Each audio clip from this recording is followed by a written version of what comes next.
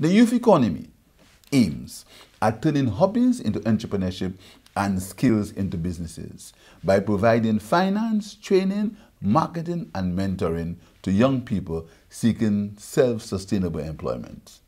The youth economy will create a special space in the economic system for young people to develop and grow their ideas. The youth economy will be flexible to allow young minds wanting to engage and succeed in their business ventures.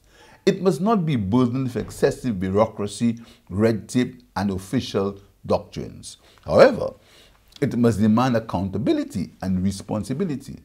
It must provide the necessary incentives and opportunities for young people to be encouraged to pursue their dreams. The youth economy will present a new developmental focus to complement and create synergies with existing businesses in St. Lucia.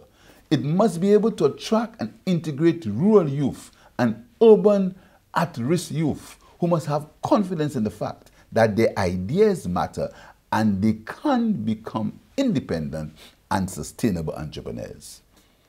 The youth economy will create a new enterprise culture and reduce the constraints that young people face in accessing credit and finance and the availability of support services. This will call for financial innovation, including the reform of institutions that presently provide financial facilities. The youth economy will cater for young risk takers and provide venture capital facilities, grants and loans for feasible and workable projects.